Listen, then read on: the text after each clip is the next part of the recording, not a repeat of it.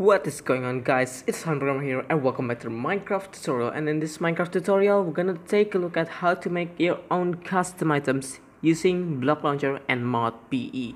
So in the previous video we learned about basic syntax and simple variable types, and in this video we're gonna take a look at how do you actually create custom item, set a texture to use custom textures, set its category, set so that it appears on the creative inventory, and simple function hooking. As you can see, I have hooking the use item hook, which if I touch somewhere on the word, it will spawn me coin.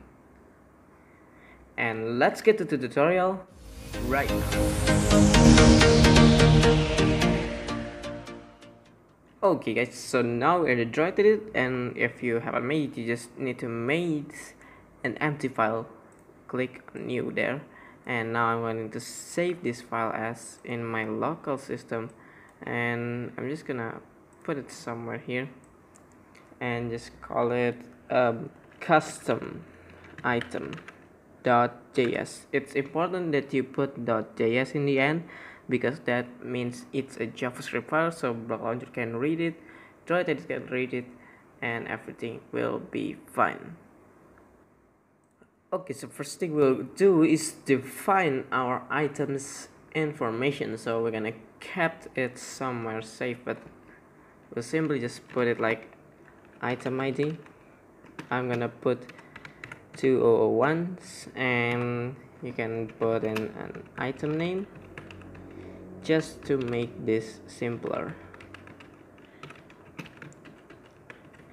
And we're gonna call this item as the same as in my demonstration. We're gonna call this coin, and we're gonna go down again, and now we're gonna define the item. So we're gonna call a function that is on ModPE module. So you're gonna call it like this, ModPE dot set item. Okay, so we got few arguments here, and the first argument you want to know is the ID and the texture name, texture data, the name, and the max stack.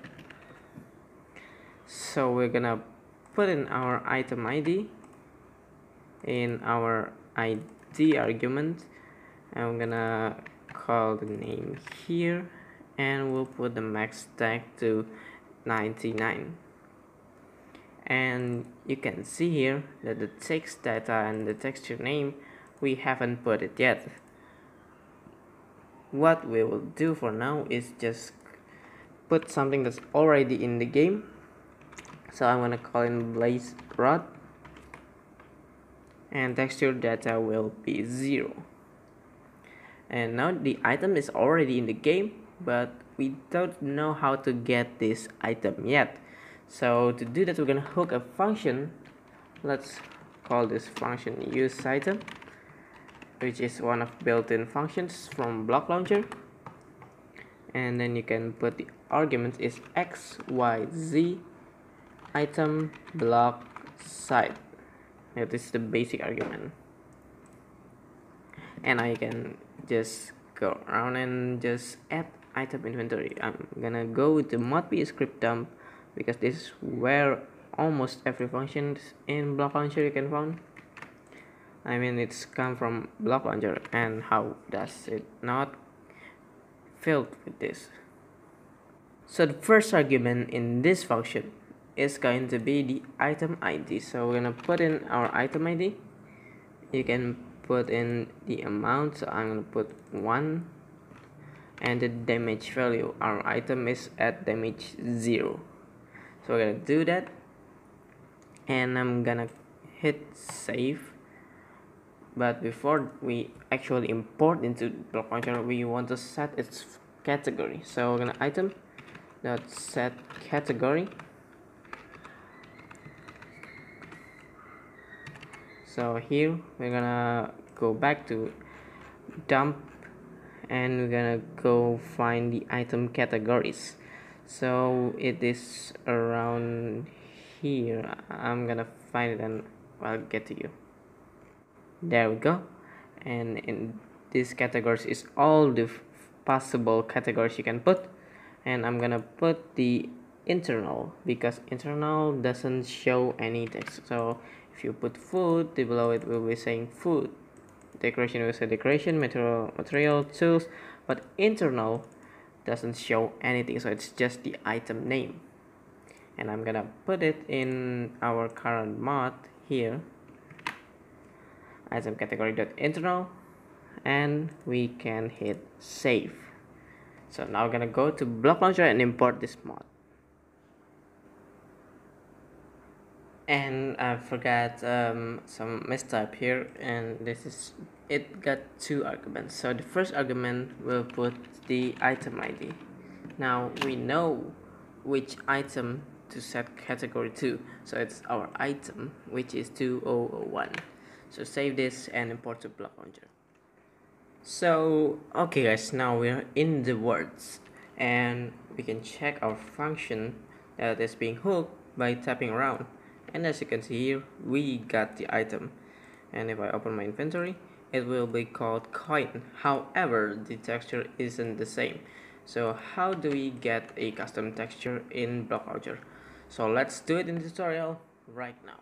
So guys, now I am in the file manager.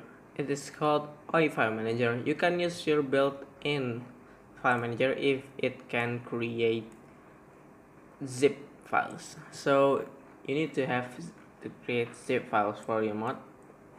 I'm going to go to my folder right now here, and I can create new folder for my mod. So we're gonna call this tutorial. It doesn't matter what you name this one, but what is inside has to be identical.